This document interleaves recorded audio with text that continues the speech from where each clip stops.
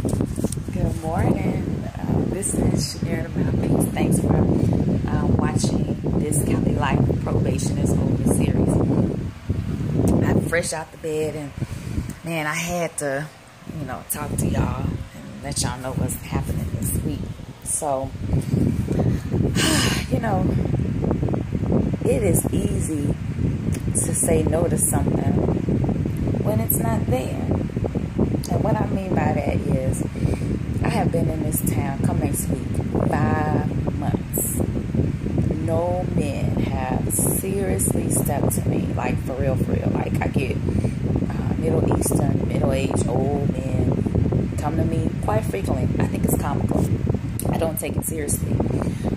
But nobody's seriously stepping to me. Nope, not even the brothers. I don't know what it is. Not only that, but maybe it's because where I live, and I'm not sure how the Japanese checking me out over here in Little Tokyo. But when I tell you, all I needed to do was check my luck RN to get the AC fixed this week. And the guy over the phone that I booked it, whatever, I could feel the vibe on the phone or whatever, but I totally glossed over it. I was like, I ain't got time for that. And but when I dropped my car off in the morning, because they were going to drive me to work and work on my car, he came strong with it. I'm talking about while he was dropping me to work, he said that when I booked the appointment or whatever, that he went and Facebooked me and he commented on my pictures. And I said, you ain't Facebooked me. He mentioned my stage name and was able to see my pictures. Now, unbeknownst to me, I thought I had privacy settings on there so that the public, anybody who was not a follower of my private page, cannot see my stuff, which I found out is not true. So this is a blessing in disguise, if nothing else. So homeboy was really able to see my pictures. He really did go and check out my stuff on Facebook. But not only that, so then it wasn't confirmed that he would come and pick me up or whatever from work, and I was set to go take the bus back to the auto shop because the time I got off work and they were going to be closed. So parked that. He actually started texting me throughout the day at work, and I ignored those texts. When he called me from the business line, let me know my car was good and to charge me for the services. Cool. But he was, first of all, he was a brother from another persuasion. He was a man of color. He's very attractive. He's a little bit older than I was, and vocal about his attraction and wanting to go out with me today. And he surprised me by showing up at my job like an hour before I got off work, and I didn't even know it. I was in an hour-long conversation with my manager before I got off and hadn't even seen him blowing up my phone. And I was just like, oh my stars. So it was so much going on, a lot of details. All I know is, like, there was still this part of me that didn't want, that liked the attention.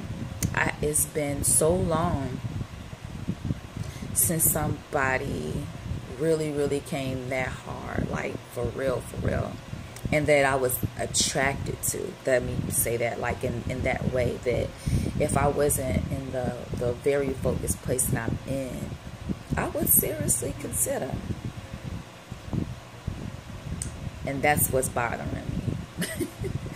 I had to remember that I am yet a woman still, and but the ability to say no when there's really something to say yes or no to, that is the real test. And I was having this conversation with my girl yesterday, and we talked about patterns. Like, this is somebody who truly knows me.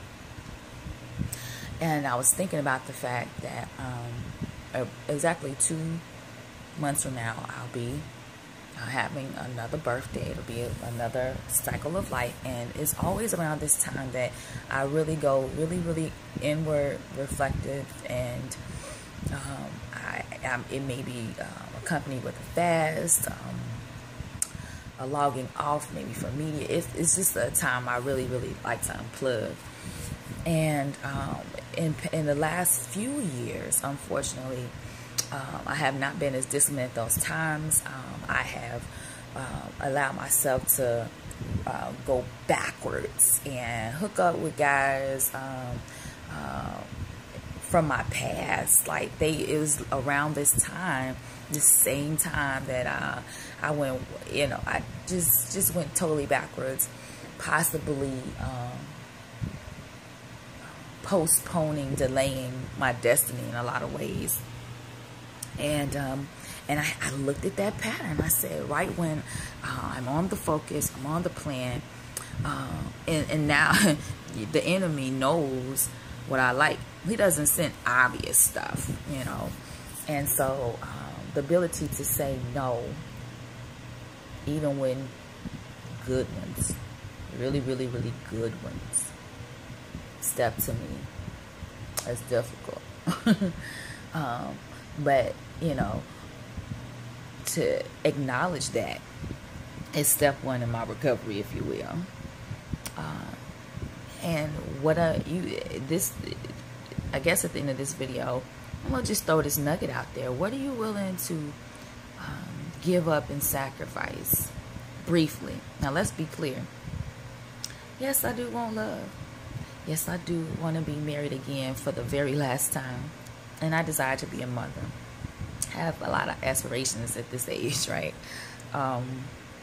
But right now, like, he wants to see me today. I'd rather be writing. I need to be writing.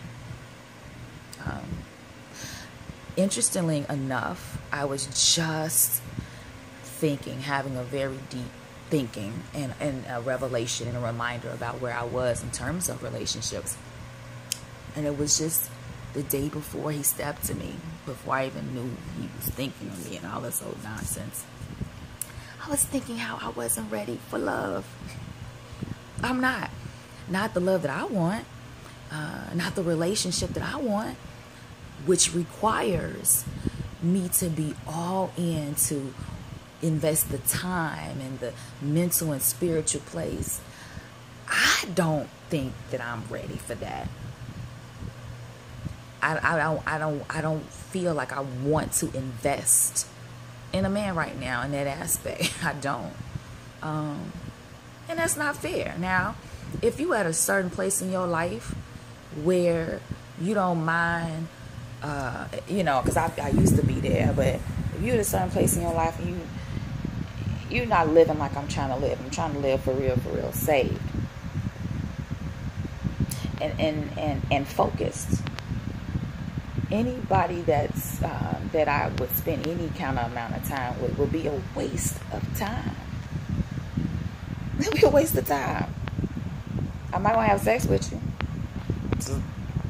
It's not gonna happen. If you're okay with being friends, which most time when they go out with me, then there is not just friends. We are meant. If you identify yourself as a heterosexual human being, attraction grows the more time you spend with somebody or whatever,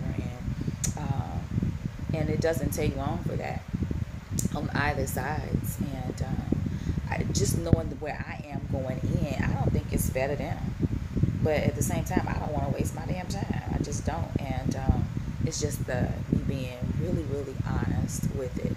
Because when I do open up myself to invest myself in love for real, the right way, it's with the goal of marriage. And so I will be entertaining people, prospects with the idea from the onset, could this be the will of God for us to be together? And if I don't get a unction in that, then I won't go out with you a second or a third time or whatever. I won't. It'll be a very real conversation. And it won't be no love lost. Ain't no spiritual soul ties, nothing like that. But that's where I'm at. And it's not easy being single a lot of the time. It's not, I still have the same urges and needs as anyone else. And I cannot do it without God's grace.